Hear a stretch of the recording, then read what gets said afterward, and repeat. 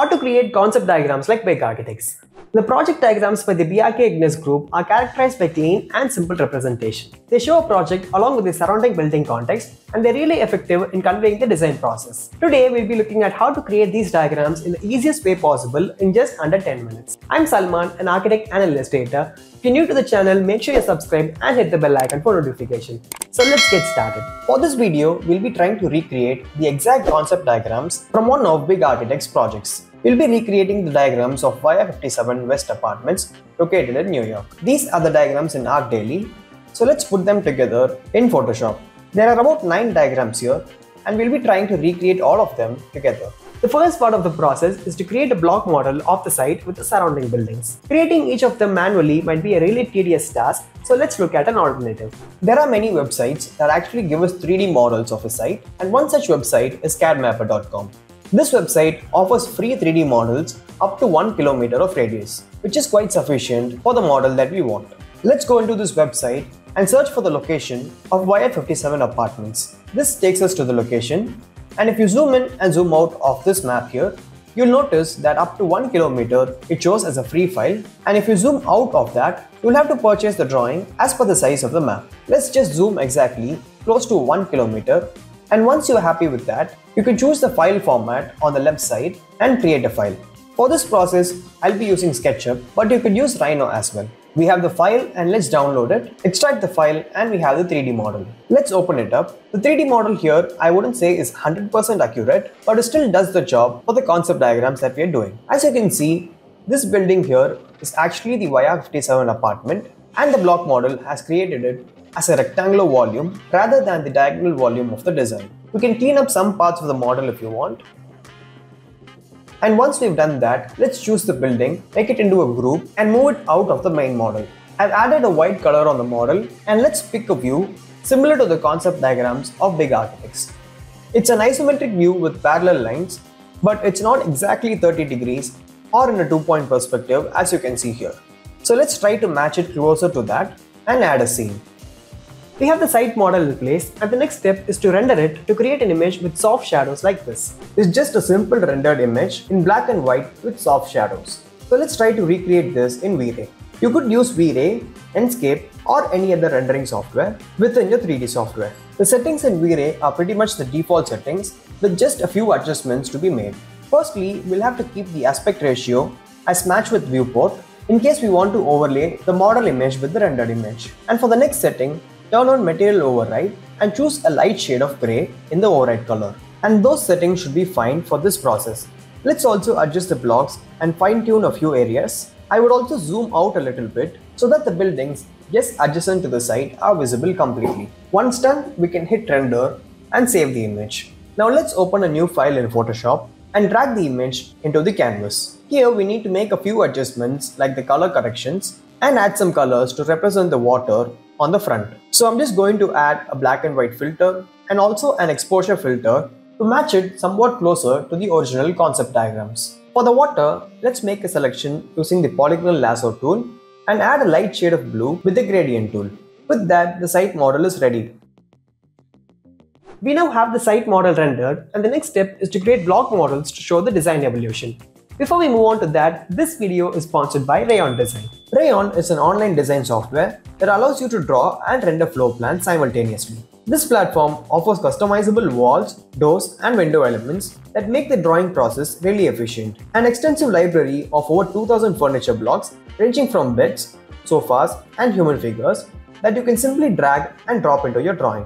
You can render your drawing just like using Illustrator and add textures, colors, and patterns. You can also collaborate with anyone in real time, making it one complete solution for making 2D drawings. Rayon currently offers a free account for anyone to get started. Check out the link in description to try Rayon now. We had moved aside the original building from the block model, so let's use that as a reference to create a basic block of the building.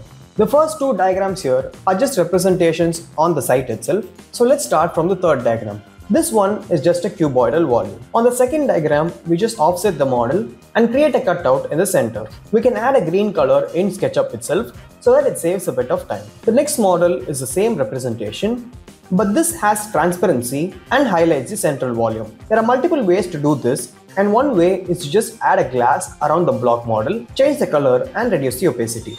That is done, and for the next model, we need to create an angular edge. We can do that in SketchUp by just using the move command and holding the corner and moving it in the vertical axis. And let's also move the other corner to match with it.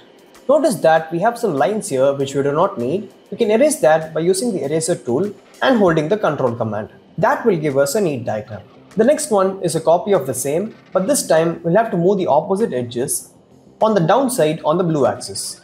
Let's erase the other lines the same way, and we have all the diagrams ready. We can export these to Photoshop, but before that, the angle of these diagrams need to match with the exact angle of the building context. You can do that by placing each block model onto the empty site using a reference point and exporting each model as a separate image. You can adjust the style settings here as per your liking. The back edges could be made visible. The profile and depth hue can be increased to make the outlines more prominent. When it's ready, we can just export it and save it as a 2D image. Similarly, we need to place the next diagram in the exact position, hide all the other models, and then export the diagram separately. We'll have to repeat the process for all the other diagrams that we have. Now we have the site image and the block models ready, so let's start arranging them in Photoshop. Once exported, let's drag and drop all the images into the Photoshop file. Let's rasterize them and remove the white background from all the images. We can notice that it matches with the exact position on the site. We can make any smaller adjustments if needed.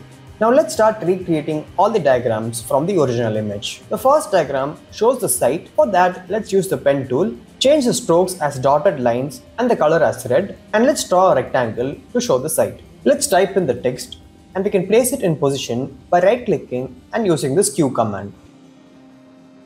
I'll be arranging all of them in proper layers for easy access. The next diagram shows the accessibility roads using arrows. We can recreate that by just drawing a rectangle and using the direct selection tool to move the edges and the pen tool to add the arrowhead. Let's drop them in position, distort it, and make copies to place them on both the ends.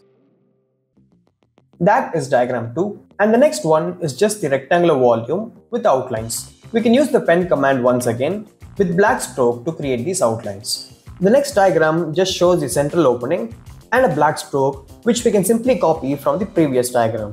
I'm adjusting the levels to make them a little wider. The next diagram is almost the same, but this shows the wind movement. So let's copy the arrow that we created initially, use the distort tool to place it in position, and use the gradient tool to create the colors. The next one is the transparent block. Let's simply copy the outline stroke, change it to dotted lines, and use the lasso tool to draw a simple arrow.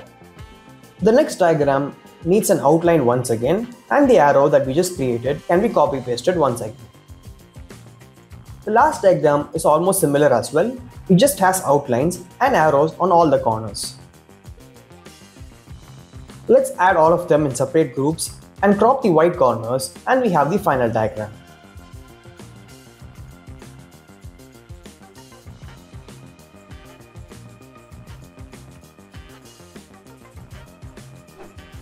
So that was it for creating concept diagrams like big architects. I hope you found this video to be helpful, and if you did, please hit that like button and share this with your friends. Comment down below if you got any questions and I'll be happy to answer them. You can follow me on Instagram and the handle is right here. I'll see you on the next one.